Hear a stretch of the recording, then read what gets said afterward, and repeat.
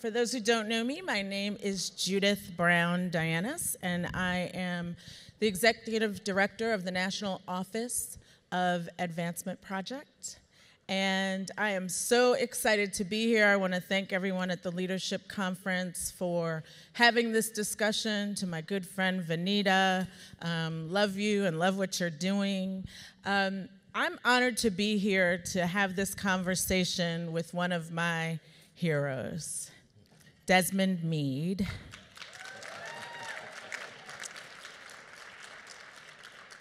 Desmond Meade heads up the Florida Rights Restoration Coalition that did something really big this election cycle.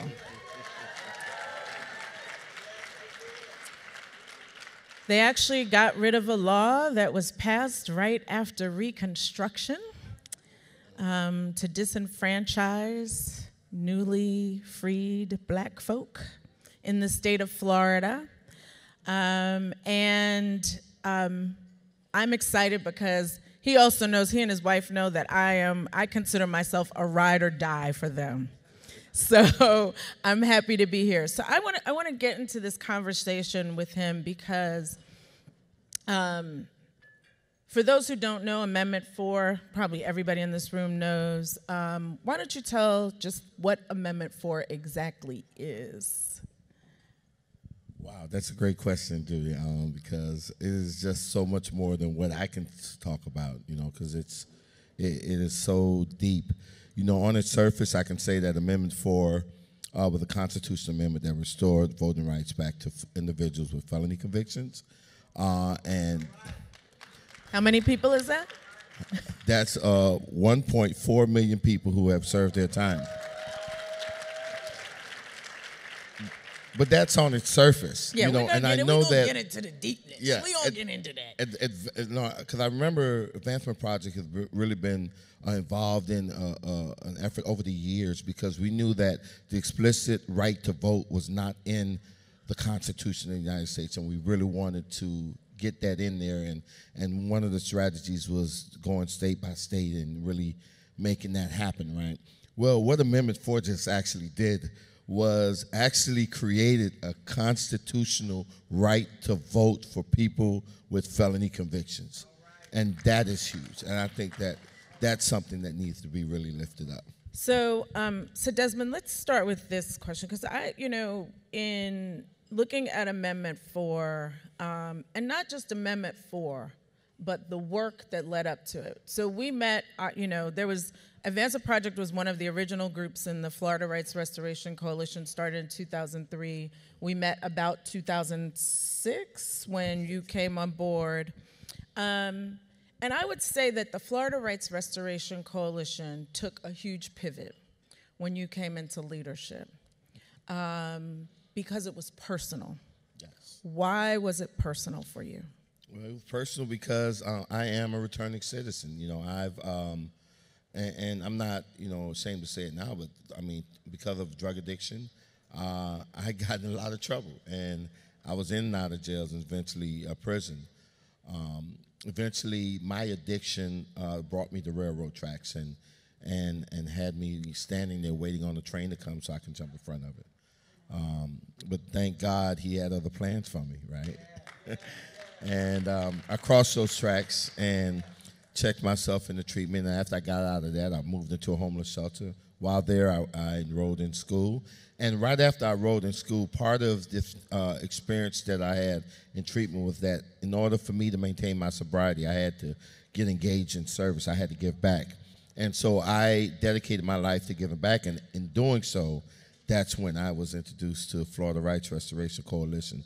So my engagement with the organization was purely personal, you know. And so when Governor Scott came in and undid the policies and made it worse, you know, everybody else could go home. I couldn't, because I still could not vote. And so I think it was an experience. I think it was fitting to have people who are directly impacted in those leadership positions, because, you know, there's a certain level of tenacity that can only be there when you're directly impacted.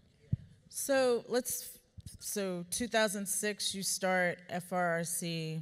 I remember being in a meeting in Orlando in 2010. Fair districts had passed, and we were all getting together to talk about what was next in Florida. And I remember you standing up and saying that it's time for us to get rid of this provision in the Constitution. And there were so many naysayers in the room. There were people who were, you know, funding collaborative people to progressive organizations who were saying no, and who were saying it's not time yet. It's not time. Let's wait. We got an election coming up. It's going to be about this candidate. It's going to be. So I remember that, and I remember like standing up and being like, y'all are wrong. Y'all are wrong. 69% of the people believe in this. How'd you bring them along? That's a great question. You know, it was this phrase, I think it was from Field of Dreams, that said, build it and they will come. You know, there were so many people who did not believe it. And I kind of understood, because, number one, they didn't have the vision. Number two, they were not directly impacted, right? And number three, that they were used to a system that says that only certain type of people can lead certain efforts, you know. And so I knew what God put in my heart to do, and so I kept it moving. And, you know, we have allies along the way, like Advancement Project, never left. Folks that stood in the paint, and more than, you know, I got to give a shout out, because so many times, the only time we give black women credit is when we talk about voting, right? But I could tell you right now that throughout my journey, you know, from my wife, from my mother-in-law, from my sister, it's always been a black woman that has helped hold me up. In times when I couldn't stand on my own, they were there. And they stepped up in major ways, and I know if it wasn't for my sisters and for the love of my life, you know what I'm saying, that I couldn't have made it. And so I know that God gave me the helpmate. He gave me the people that was in place to help push on in spite of everyone saying that you're crazy, it's not going to happen. You know, they didn't understand what faith really was. And we have tissues because we're both criers. He's like the one movement person that makes me cry every time. So he knows that, and he, does it well. So, not crying yet. Yeah. Not get me yet.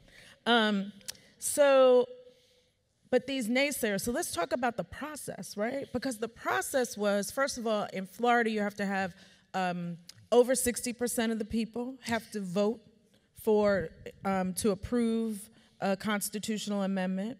You had to get petitions signed. And I remember you were getting petitions signed when wasn't nobody trying to give y'all no money.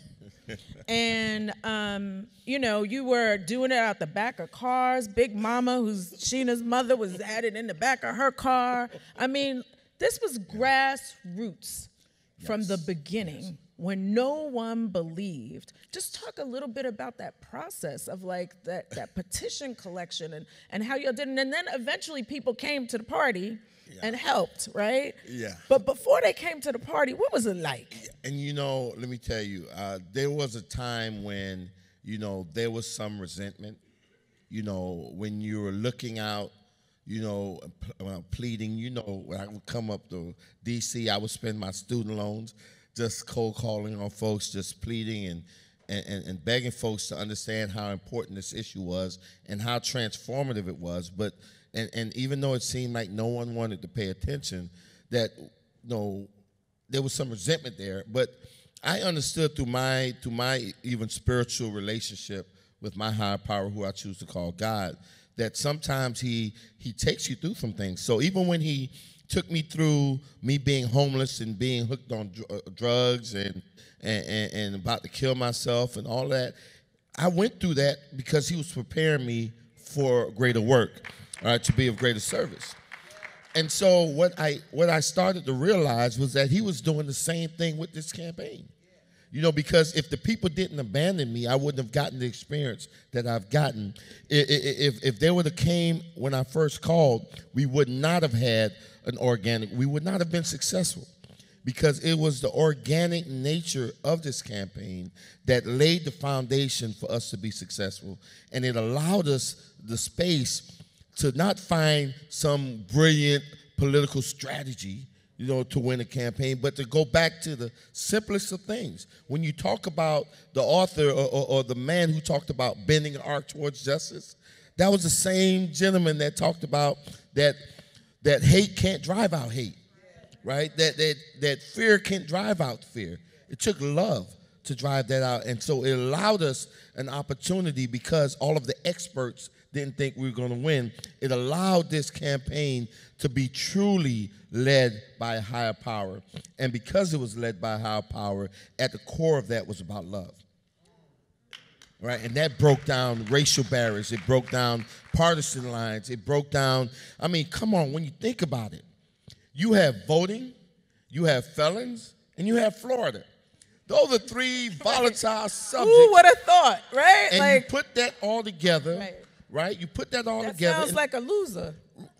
Of course, it is a loser, right? But what happens when you put that all together in an environment as toxic as we live in today, but yet not one major opposition against it? Then it got over 5.1 million votes, which I tell people that those 5.1 million votes was not votes based on fear or votes based on hate, but over 5.1 million votes based on love, forgiveness, and redemption, right?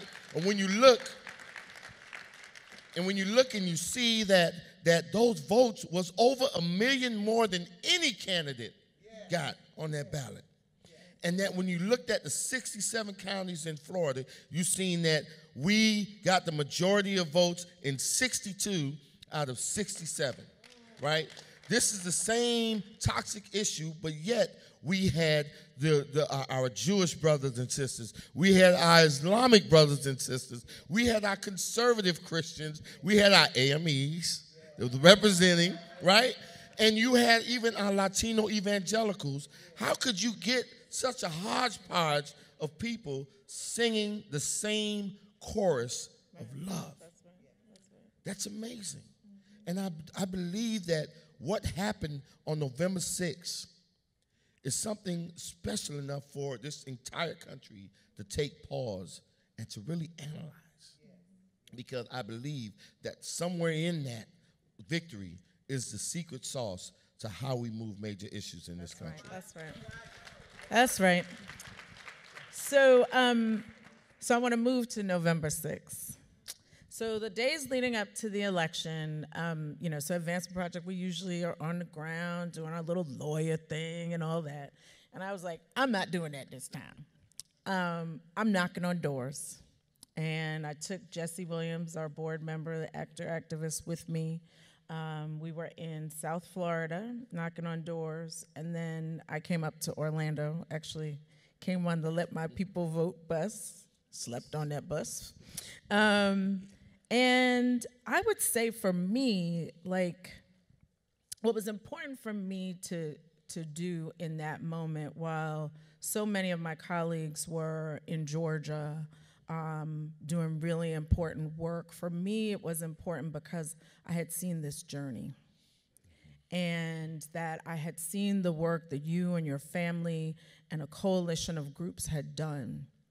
And I also know that from prior years of doing litigation in Florida, that this was one of those issues that we had to take care of.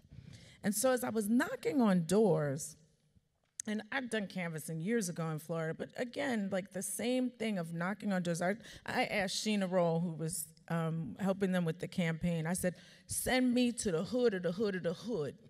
I'm not scared, they're my people. And so I was knocking on doors, and so many of those people were people who could not vote, and who, when I engaged with them, they knew about Amendment 4, though. And they were excited about the potential of Amendment 4. And they understood that January was going to come, and for them, some semblance of freedom was finally going to come. And so tell me about, like, that moment. So I was there for the victory party, and we were in a ballroom, and I remember, like, that was a crying moment. Tell me about that moment when they called it. You said a lot just then. So much is just running through my mind now. Yesterday, I revealed for the first time something that I never told anyone. Not even my wife, believe it or not. And I tell my wife everything because she's my best friend as well.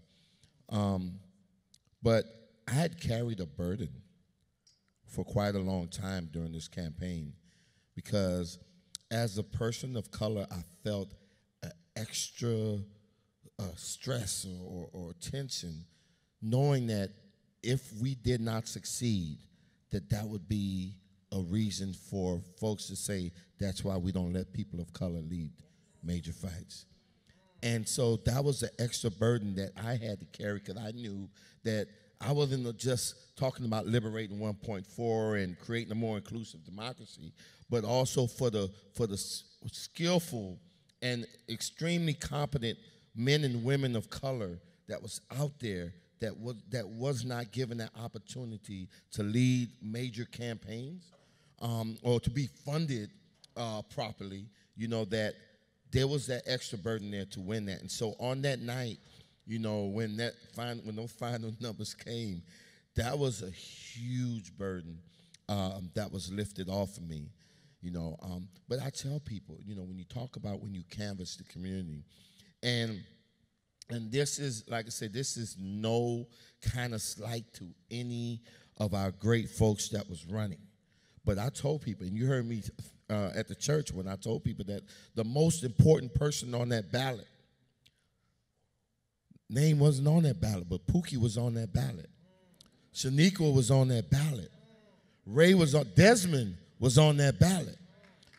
When my wife went to go vote on that ballot, the most important thing for her was liberating her husband, giving her husband the right to vote. And that came across that night. That came across that.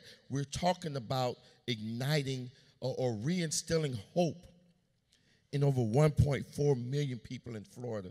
And there's nothing more powerful than hope, And so I believe that, when that ticker went down and you seen us all jumping and tearing down the stage, it seemed like that was a release.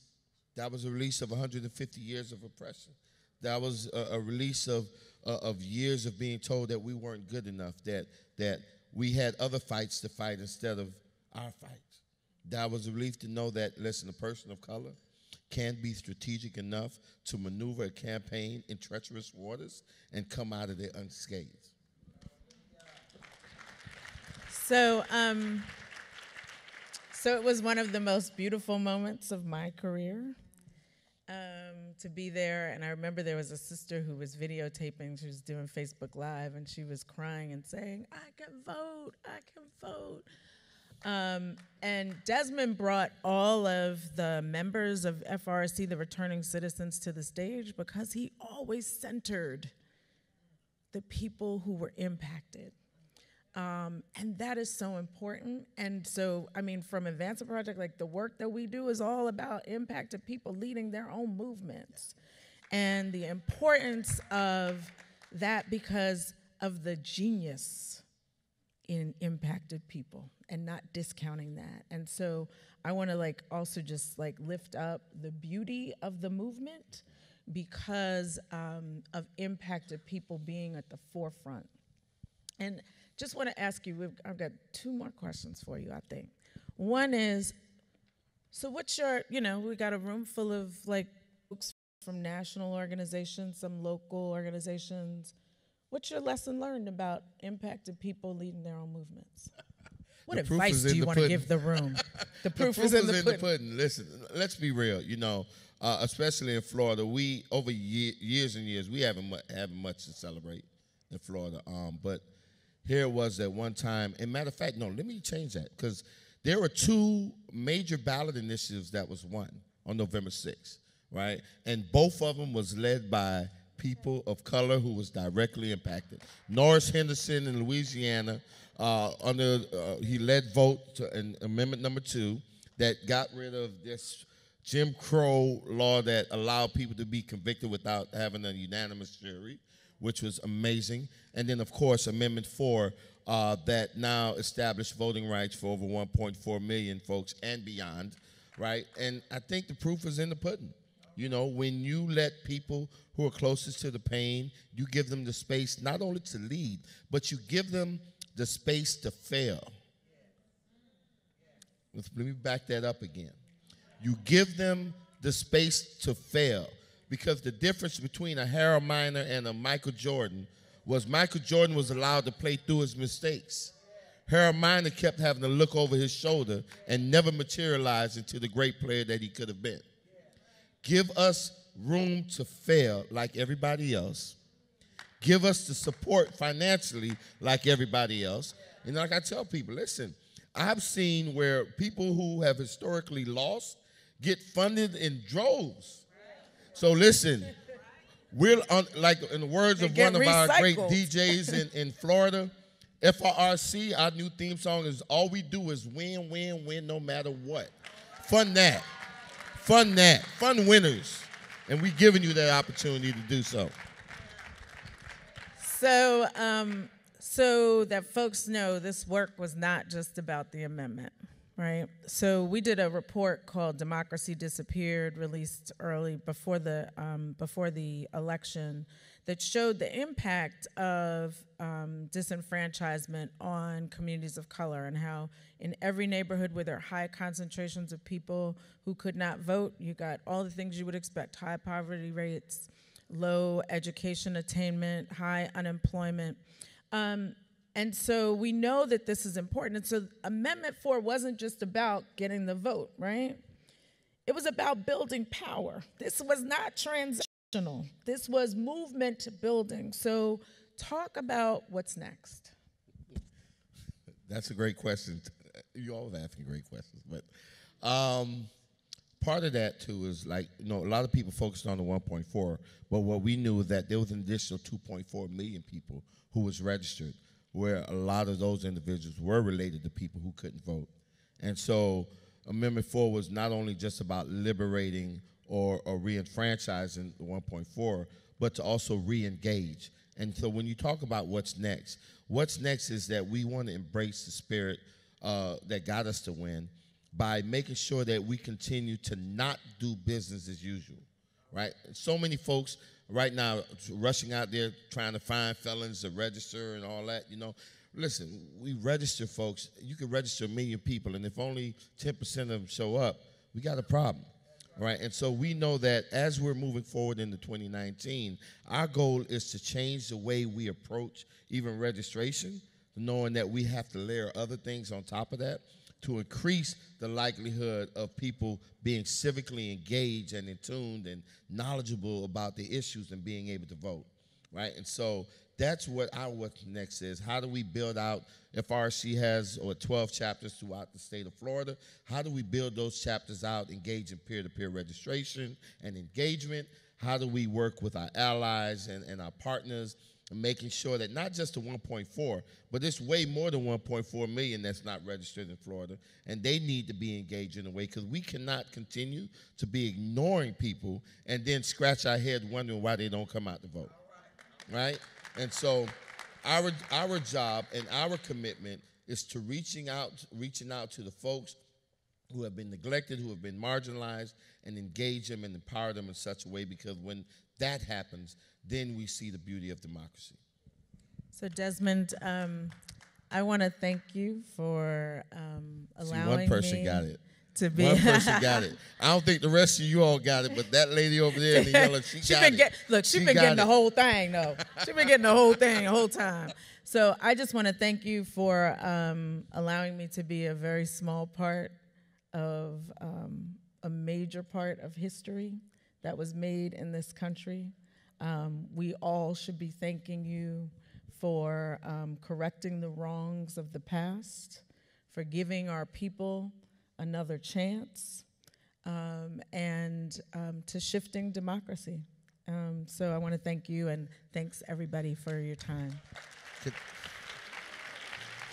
So I just want to thank, because I know there's many of you all out there, folks representing different organizations that have played some role or another in our victory, and so you need to continue standing and give yourselves a round of applause, because it truly was a collective effort.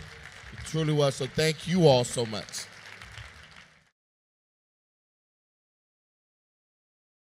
All right, folks, back to our Roland Martin Unfiltered video in just one moment. Now, a word from one of our Roland Martin Unfiltered partners. You've heard me say it before, and I will say it again. Write down this website, marijuanastock.org. That's marijuanastock.org. I'm going to tell you why it matters. Legal marijuana has grown to become a $9 billion industry in roughly 6 years. Forbes magazine predicts the market will continue to grow to nearly $50 billion in the next 10 years. So whether you like it or not, legal marijuana is a growing industry, and it is only going to get bigger. Now, if you're an investor, you get it. You look for business models that are easy to understand in industries that are trending up. Our friends at Transatlantic Real Estate made their business very simple. They buy land that supports legal marijuana operations and lease it to high-paying tenants. So you are investing in the landlord of a licensed marijuana farm. Stop working so hard for your money. Let your money start working for you by investing in the legal cannabis industry. You can invest as little as $300 up to $10,000. But you can't wait. This crowdfunding opportunity is only available for a few more days. They say that you either make things happen, watch things happen, or sit around wondering what happened. Don't be the person watching and wondering. Don't let another investment boom get away from you. It's time to make something happen for you, your finances, and your family. And don't forget my pro tip. To be included, you must complete and confirm your application. And be sure to complete the process. Go to marijuanastock.org. That's marijuanastock.org. Get in the game, folks. Do it now before time runs out. Now back to your Roland Martin Unfiltered video.